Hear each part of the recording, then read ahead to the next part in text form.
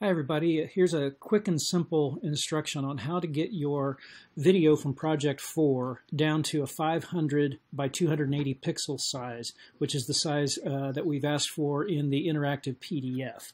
And so here you are, you've got your project in Premiere Pro, you're ready to export it. Go ahead and make sure that you've selected everything in the video, so select all.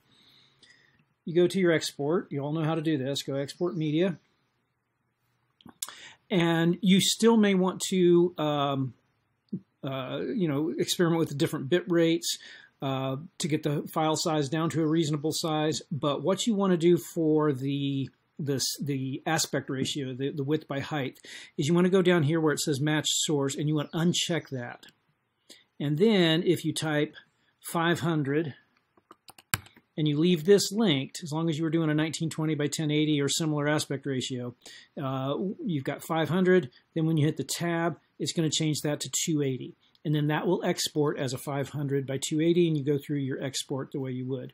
You can still go down here and adjust your bit rate if you need to get your file size smaller or something like that. But that's it. It's just right up there at uncheck here and do 500 by 280.